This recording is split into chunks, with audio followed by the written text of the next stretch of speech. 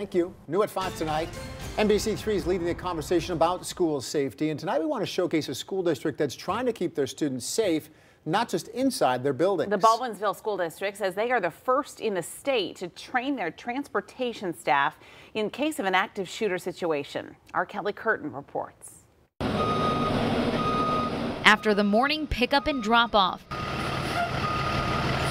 for the first time, bus drivers from the Baldwinsville Central School District are taking part in an active shooter training class. 9 people can stay on this bus. I never thought I'd have to be honest, but the way that things are going, I think it's just smart. It's always good to be proactive. In March, we were there to see teachers and administrators train for what a real active shooter incident might be like. Now it's the transportation department's turn. Superintendent Matthew McDonald says it's important to include everyone, and bus drivers are often the first and last faces the students see every day.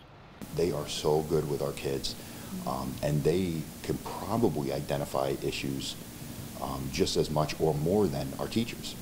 Our cameras were not allowed to capture certain skills these drivers learned on the bus from the class. Danielle Pixley Wilkerson took part in the training.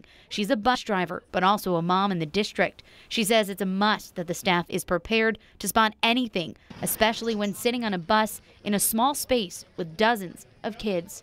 I hope that the other parents will have peace of mind for the students that I drive, that I've had the training, that God forbid we need to use it, but at least I will have training to do my very best to protect their kids.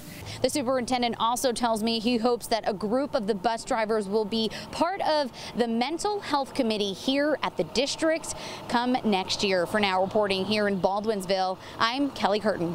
They've been incredibly proactive in Baldwinsville. Yeah, and everybody in the process of caring for kids throughout a school day needs to know what to do.